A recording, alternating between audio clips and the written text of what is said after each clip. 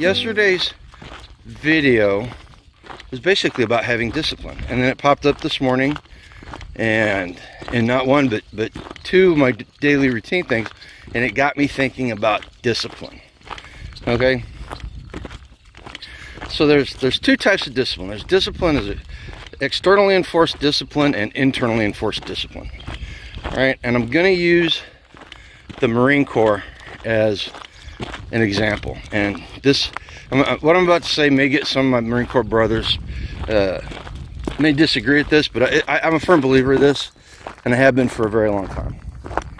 As long as you are physically able, anybody can become a Marine. It's a matter of having the mental strength and the mental discipline to do what needs to be done to become a Marine. Now, the Marine Corps, especially in boot camp, does a fantastic job of disciplining you and making sure that you're doing what you're supposed to be doing when you're supposed to be doing it. But to actually complete Marine Corps boot camp, it takes internal discipline. It takes self-discipline to make it through boot camp, and you have to have the mental strength to embrace the suck, right? And if you don't know what embrace the suck means, it's powering through adversity and accepting your circumstances for what they are and doing what needs to be done to get through it. All right, so there's the two types of discipline. And one of the things I found out when I got out of the Marine Corps was my self-discipline was not the greatest it could have been, and it hasn't been for a very long time. And that's why I'm doing some of the stuff I'm doing now in order to strengthen that muscle. And it's akin to a muscle. It's not really a muscle, but it's a habit. It's a pattern that you have to follow to be self-disciplined. Now, if you look at all the most successful people in the world, I'm going to go out there. I'm not a psychologist, but I'm going to go out there and I'm going to say that to a person, they are autistic to some extent. No, hold on, we gotta mark our territory. They are autistic to a certain extent, and the things that they have in common, the two big things that successful people, not just like the big and powerful people or professional athletes or businessmen or anybody like that, but anybody who's successful, the two things that they have in common is that they are organized and they have a routine, and they follow those. They strictly adhere to being organized. They make plans and they stick to them, and they make sure everything's where it's supposed to be, and they have a routine that they follow almost religiously. All right, and that's one of the reasons why I think they're probably someplace on the autistic spectrum, because it's a very, very habitual thing to do. All right, and so we've all got habits, and these habits rule our lives. And the big question is it a good habit or is it a bad habit? Now, here's one of my bad habits. This is a very bad habit I've got. I am a stress eater. And that's one of the reasons why I've had problems with my weight throughout my life is that I stress eat. Whenever I get stressed, I eat. That's an extremely unhealthy habit. And it has caused me all sorts of problems throughout my life. I mean, it led directly to 2 heart attacks, you know. So that's a habit that I have to have discipline to overcome.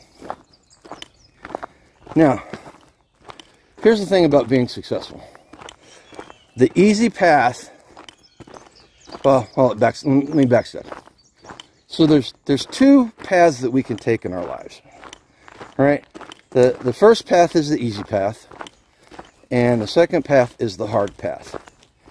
Now, you hear people say work smarter, not harder.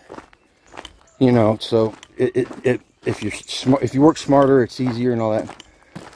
So in this case, though, if you take the easy path through life, it is going to take you longer, and it's going to be much harder over that longer amount of time to get where you want to be than if you take the hard path.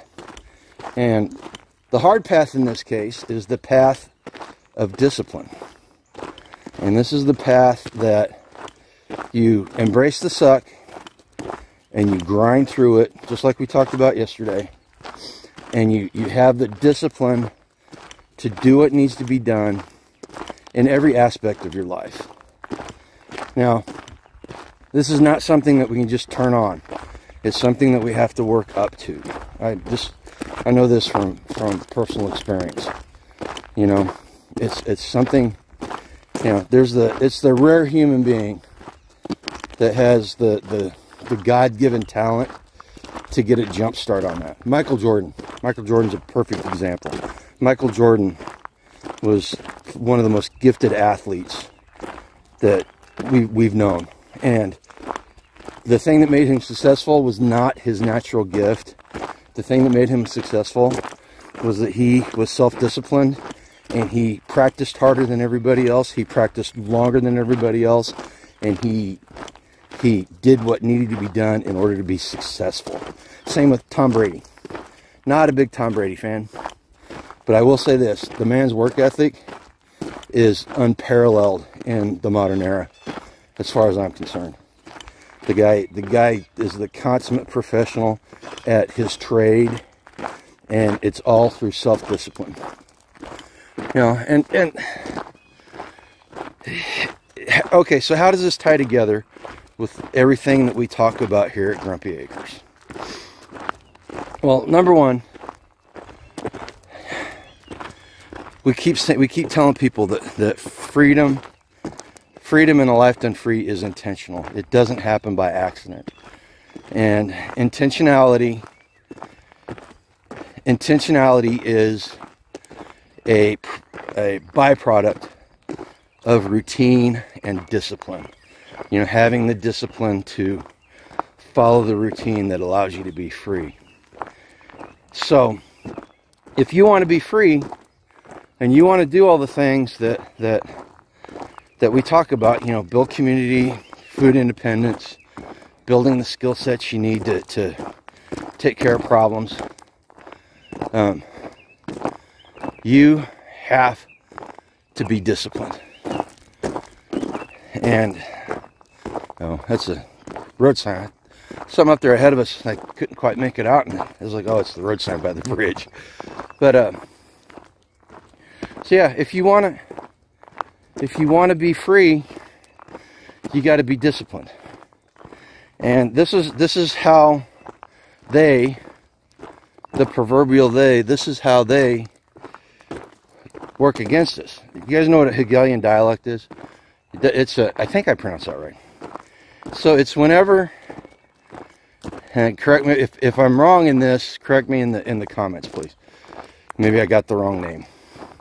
Anyway, it's where someone creates a problem and then provides you a solution to the problem that they created and get you to accept it. In fact, if they make the problem big enough, you will ask them to provide a solution for you. All right? This is one of the underlying psychological things behind the way this works is people's lack of discipline. All right? So let's take, okay. Oh, hang on. Just went past the 30-minute mark. This is probably going to upset some people, but I don't care. Poverty in America is a real thing. All right, it is a real thing. Most people that live in poverty in America do so by their own choices. And I'm sorry, the camera's going to bounce a little bit. They regraded the road and put a bunch of gravel down, so it's all bumpy and stuff. So the camera may be bouncing more than usual. Anyway, most people that live in poverty do so by their own choice. And it's a matter of, you know, there's 3 things you can do if you want to almost guarantee that you don't live in poverty in America. Number 1, finish high school. Number 2, don't have a kid before you're married. And number 3, have a job.